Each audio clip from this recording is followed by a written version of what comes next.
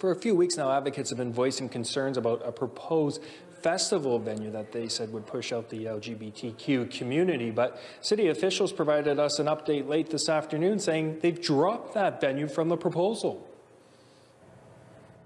For decades, Hanlan's Point has been considered a safe haven for Toronto's LGBTQ community, but a transformative proposal that includes a live event space for festivals by the city has raised alarms.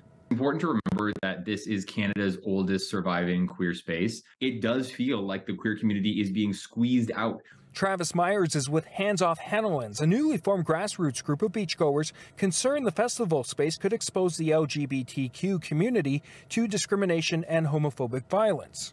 There have been incidences of violence and discrimination. We need to make sure that the handful of jerks who are showing up and causing a commotion and hurting people don't turn into thousands of people who are showing up and don't understand the space. The draft master plan includes a formalized festival space on the lawn where events and music festivals have been held in the past. By adding some permanent infrastructure like a power drop at a minimum, and the proposal also called for some shaping of the space, like creating a sort of a natural amphitheater.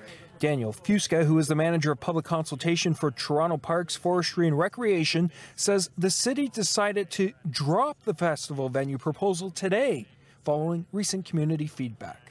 We've heard from over 2,000 people loud and clear that that's not something that people want, and so we've decided to be responsive to the community and accountable to the community and drop that proposal. Meaning it will be status quo. The Toronto Islands are part of Councillor Ozma Malik's ward. And this is a huge opportunity to improve the process and make it better by including community voices and coming up with a framework that is going to make sure that this is a safe and protected space for generations to come. Tonight at the 519, the community will have an opportunity to provide the city with more feedback, an opportunity, Meyer says, to change the course. How we can make this into an official heritage space or a place that has some sort of concrete designation as a historically queer area so that we don't have to do this again in 5 or 10 or 15 years. A commemoration city officials say they are committed to, adding the new master plan for the Toronto Islands is far from being finalized.